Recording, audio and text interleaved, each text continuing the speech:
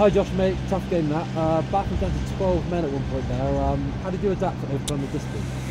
Yeah, obviously it was a pretty big part of the game, going down to 12 men. Obviously we've got to be on top of that discipline, but the character of the boys to come together, we found a sort of pressure point in our set piece that we could go after, and to be able to dig out in that last 15 minutes and get the 2 bonus points, like, we've got to take a lot of positives from that. Obviously to be in that position to start with isn't great, but yeah, it gives us a bit of a positive to go through to next week. Yeah, talk to next week, mate. We're off to Parma into a different competition. What will be our workups from this game? Yeah, definitely discipline, but just the little lapses of concentration.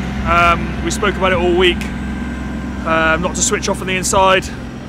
We knew these guys were dangerous, and yeah, just making sure we stay present in the game for the entire 80. We keep pushing for that every week, and we achieve that, we're going to be a very, very hard team to beat. So we'll keep working, and a new competition next week to refresh us and to go after and win a trophy.